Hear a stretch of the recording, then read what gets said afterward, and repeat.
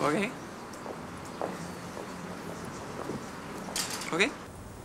Gender as performance is a series of signals that we send to each other.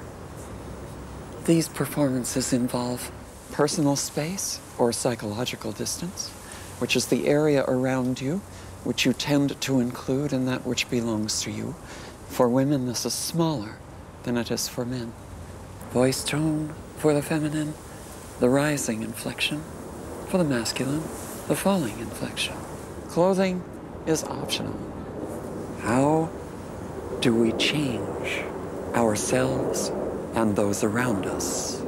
By moving from a narrow space to a larger one, to a space of greater psychological distance, and eventually winding up in a situation in which your space invades that of the other, and you have become unquestionably the space of the male. That is what we are looking for. That is what you must learn to do.